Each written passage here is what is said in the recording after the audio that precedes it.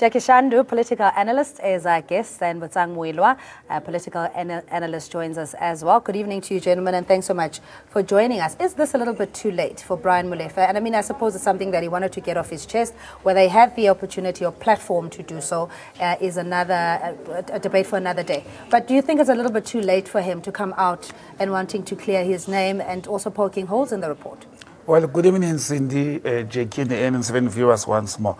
I do not think it's late, Cindy. We always say there is the long arm of the law. You know, people like saying it in Afrikaans, the long arm from the government, and also giving a fair opportunity. The case has not sat down. The investigation, the inquiry into state capture hasn't sat down. But also, you said it correct. Was Brian Molefe given a fair opportunity to can also say the side of his story? He was never given a fair opportunity, both by the media as well as the Public Protector's Office.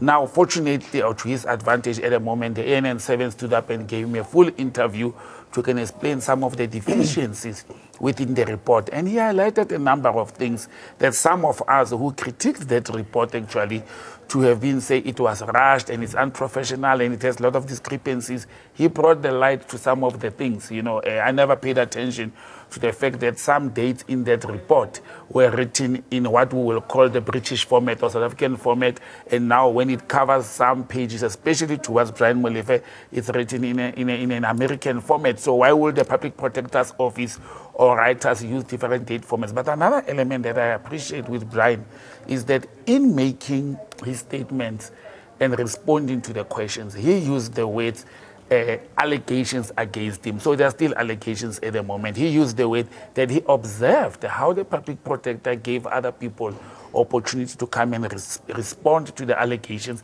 but he was never given an opportunity to do that. What happens to the odi atom patem rule that we always talk about in the country to say you must be given a fair chance to can respond to allegations against you?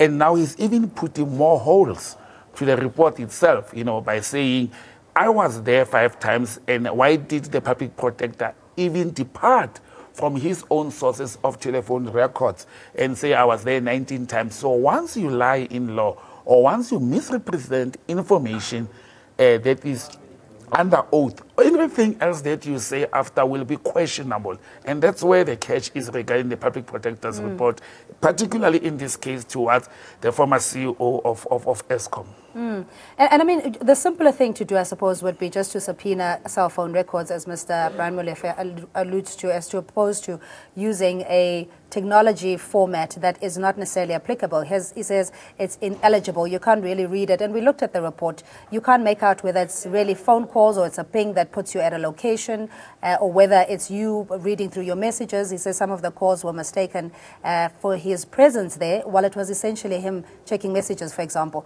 What does that tell you in terms of the new information that's now come out? What do you make out of it? Oh, good evening, Cindy, and good evening to the viewers of NN7.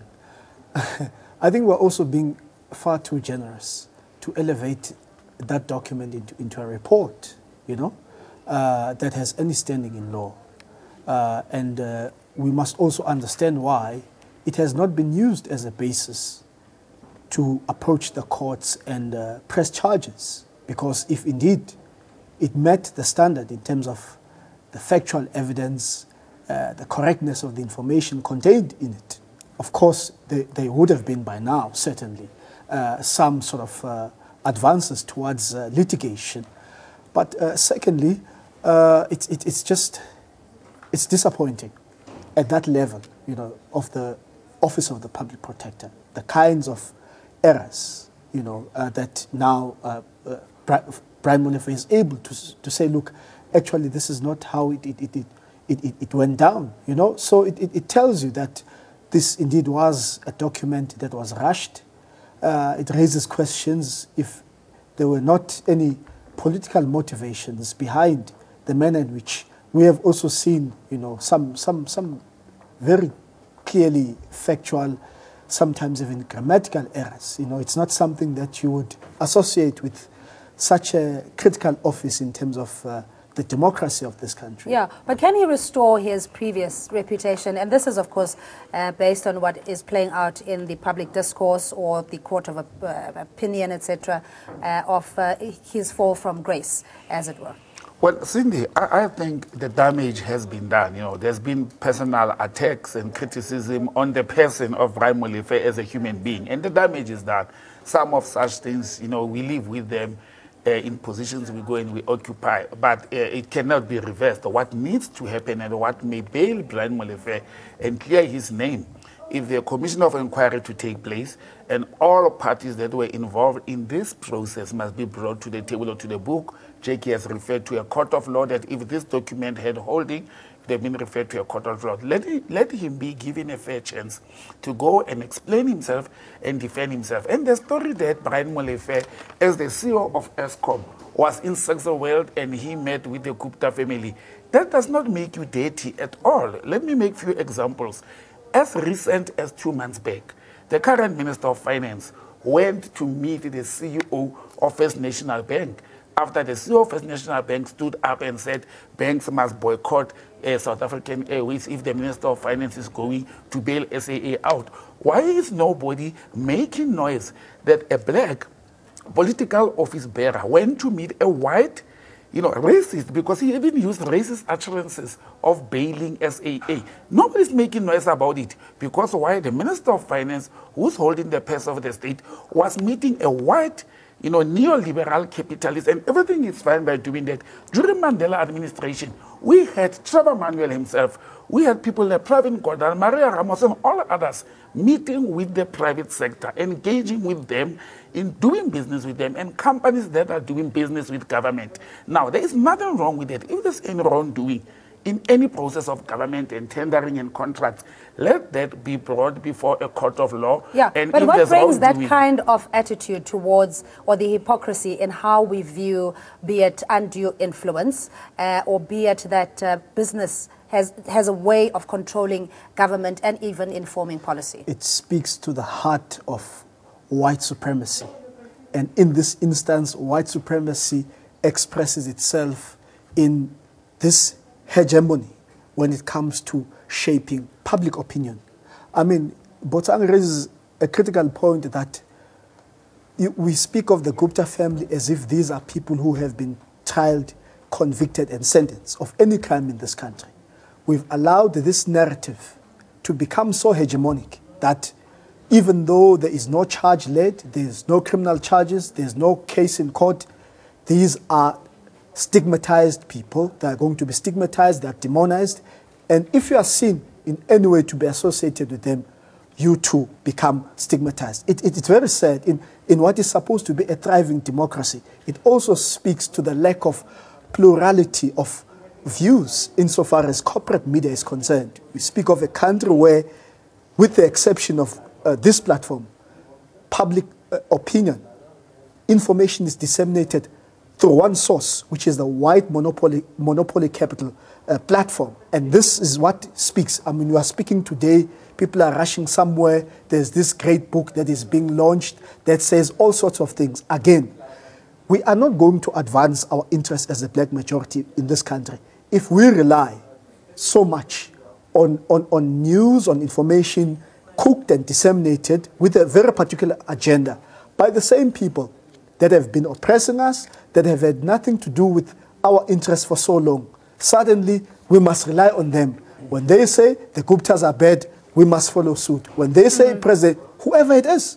Yeah, and the thing with innuendos and assumptions and allegations and rumors is very difficult to prove your innocence because it is anecdotal. So somebody, you would look at that person's credibility and maybe they're standing in society or what have you. If you look at the ESCOM inquiry at the moment, I think it's their suspended legal person, Suzanne Daniels, who deposed that, well, it is likely, it may be likely that Brian Molefe may have influenced the Tegeta deal and the prepayment. So his work is really cut out for him. It's not, I think it emanates from the State of Capture report, and then there's other layers that have formed. Botang? Well, Cindy, you know, influence in business is there, whether it's politics or in business. Once a political office bearer, an occupant of a public office, engages with a certain private company, influence will be there either way in both directions. That's common cause in doing business. But there is a perception, you know, perceptions in politics. have more meaning. They hold more water. People listen to perceptions more than facts. From the public prosecutor to everybody else, including the opposition party, they're talking of maybe suspected, and it's assumptions. None of them has taken a case. I want one company in the Republic of South Africa to take a case against the getter, go to a court of law, file a case, get these people charged, prosecuted, and convicted for any crime committed. Why is that not happening? We talk of influence as if since 1994 there has not been political office bearers or public servants who have engaged business-wise with the private sector. As recent as last year, the former Minister of Finance, Pravin Gordhan, he used to have breakfast meetings with the business, addressing breakfast meetings. The current Minister of Finance is doing that. It has been happening that the business goes to Stellenbosch and it becomes a white boys club in Stellenbosch, hosting various politicians for a number of years, whether it's for breakfast, whether it's for dinner, whether it's funding political parties, including the ruling party, funding them and individuals who benefited. There are so many individuals who were leaders of the ruling party, leaders of the Democratic Alliance, the opposition, who benefited from engaging, and I don't say it's corruption to engaging with the private sector. They are now sitting in comfort zones. The former Director General of the Department of Foreign Affairs, Bani Pichana, is sitting on a comfort zone as chairperson of All Mutual and the Netco family. We look at people like Sakima Kozoma. They are in business. Are we saying they are corrupt? No, it does not mean they are corrupt. It means they've created opportunities for themselves when they were occupying public service positions and they left the public service to go and pursue business. Cyril Ramaphosa, the Deputy President of the country himself, he didn't start as a business person. He was a unionist, the leader of the ANC. He's in business. Are we going to say he's corrupt? No, we shouldn't say that. He created an opportunity, and when it presented itself, he grabbed the opportunity. We should look at this whole thing holistically. Yeah, but is the approach now with Brian Molefe, I mean, I don't know what else he has at his disposal or his arsenal in terms of getting to the bottom of these particular allegations. As he says, they're not factual, and the fact that you can't even read or make out what the diagram is all about. There's disparaging remarks that are made against him. Is this the right approach in your view? I think he should consider the courts, you know, to say, look, my image has been tarnished, I've been defamed in this way, something that has been unprovoked. And yeah, I think that's when he will really get some traction, even in terms of how the public responds, you know. It's unfortunate that it's taken this long, you know, because we're talking about over a year in terms of when these allegations were first made. It would have certainly, you know, gotten more public interest had it happened, you know, just a few weeks after the And what allegations. compels the erstwhile public protector to respond to these questions that Mr. Molefe demands answers to? Well, I think as a citizen of the country, as an individual who has a legal standing, he is, you know, the public protector's office and not the individual is compelled to respond to those questions. Failing to do so, no matter how long he has taken to can approach the court, it's within a year. He may have been studying the report. He may have been consulting for legal advice. He still has an opportunity to approach the court as a civilian, to go to a civil court and say, my personality or my person has been defamed. I've been attacked through lies and misconceptions, and I need my name to be cleared. He has that opportunity. I don't think it's late for him to can do that. And I think, actually, looking at the whole picture now, he did the right thing by keeping quiet and studying the information and let every noisemaker make noise and allegations, because sometimes when people do such allegations, they put aces on your table. They give you facts. They say things that were not intended to be said, which gives you an opportunity to can go and say, okay, this is what they are thinking. Let me build my case. So Brian may have sat down, kept silent while he was building his civil case to can now challenge the public protector's office and say, can you prove your allegations in order to clear my name? He has that opportunity. But where did it all begin to tumble, in the sense that if you look at Minister of Public Enterprises, Lynn Brown, firstly with the whole debacle about his pension, whether he's a full-time employee or contractor, whatnot, you know, the back and forth, him being a minister and you blink and he's no longer a minister. How does all of that play into the mammoth task that he has in trying to at least come up for a breath and for somebody to listen?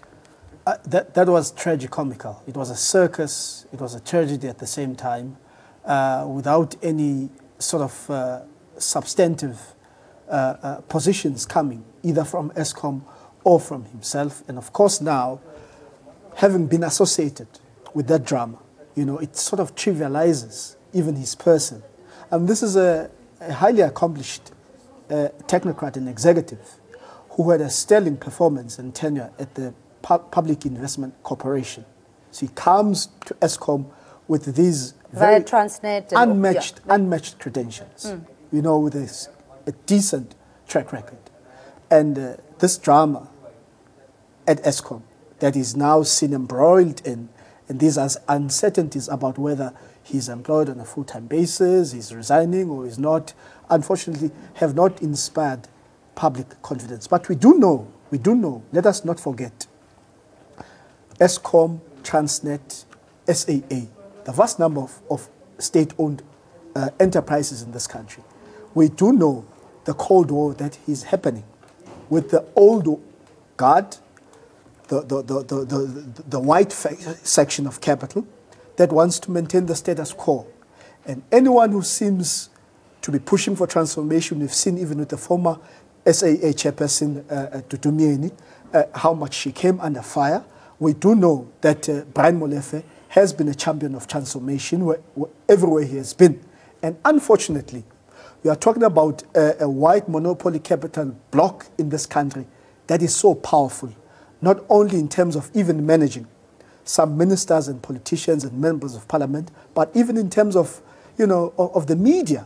And unfortunately, as Botsang correctly points out, in politics, perception sometimes has far more currency than reality. And sometimes people are not even interested in the facts. If we're interested in the facts, we would be outraged, even today, that if you speak of the construction sector, you speak of the law profession, you speak of the food retail market, you are speaking about oligarchs, big four, big five, big four, big five, who dominate almost 100% of those markets. There is no outrage, even though Stats SA has said not long ago, 30 million South Africans survive below the poverty line. I mean, that, for me, that should have shut the country down up until serious alternatives were taken into place. But since we don't care about facts, since we are not scientific, since the white monopoly capital knows that it is dealing mainly with a politically illiterate black majority, it can just manipulate, hoodwink, misrepresent, falsify, and it is able... So in this murky waters, we come back again to Mr. Brian Molefe and just his demeanor. Seeing him the other day, you can tell he's taken a lot of strain. And, you know, we wish him all the best and courage, etc. But it's going to have to be a legal route, because in the space where we're in now, and we hope he's got the finances and the means to do so. Because that in itself can be another lengthy, cumbersome exercise that could potentially break him further. Well, Cindy, you know, the worst thing you can do in life as a normal employee who earns a salary is to try and fight your employer. They've got the capital, or to try and fight the white media and white capital. And that's the worst thing you can do, because they will drain your resources and finances to an extent that you will be bankrupt at the end of the day. But for justice, and I'm saying Brian should rise, you know, he should rise and face this elephant in front of him to clear his name. Jackie has talked about Brian's credentials and what he has done. If it was me, I would do it by all costs necessary. I will use every cent under the sun to can take up this issue, especially the Public Protector's Office. This may be short. The Public Protector's Office may go and reopen this matter, re-look at the facts, re-look at the records, and it may not drag to court to clear his name if he is being treated fairly. I spoke about fair treatment at the beginning. But I think this country is supposed to be a democratic country. I think he should be given a fair chance, like all other people have been given a fair chance, for his questions to be responded to. The Public Protector's Office sends questions to people who respond to them. Therefore, if they are also being asked questions, they should be in a position to can respond to it. If they don't, then he must take them to the cleaners. So you say that the author, in this case, former Public Protector Thuli Madonsela, can wash her hands off, that her job has been done, and that the onus now lies with the Advocate Mkhwebane. And unfortunately, that's how democracy and systems work. Look, if you look at ministers, a minister commits an error today, he or she leaves the office, the new minister faces the music. That's how it works. Sure. However, the Office of the Public Protector and the courts of law, they may be in a position to can call in Miss Madonsela and say, can you come and clear and explain this kind of situation? But in this instance, we shouldn't, as a nation, personalize this kind of reports. This is a public protector's report. It's compiled by the Office of the Public Protector. If there are any personal questions, like it's happening with the Esidimeni case at the moment, whereby an inquiry or a court may think a certain individual has to answer a certain question, then she will have to be called in. Jackie, very briefly. Look, I mean, Brian has been in the trenches. It's not necessarily about him. It's about what he represents politically. It's about his commitment to seeing South Africa change from being just a modern-day colony, you know, more than 20 years into democracy. And that anyone who then takes that position to say, I am going to use my position, my influence, my leadership at whatever level to advance the interest of radical economic transformation and the economic liberation of black people will come under attack, as we see here. Okay. But we want to say it's time now that the economic war is taken back to the white minority. They need to be on the defensive too, you know? Okay, we're going to leave it there. Jackie Shandu and Butsang Mwelwa, as always, your insights are appreciated. And they're both political analysts speaking on Brian Molefe taking on the Public Protector's report on a state of capture. Thanks for watching. Up next, the latest weather update. Do stay with us.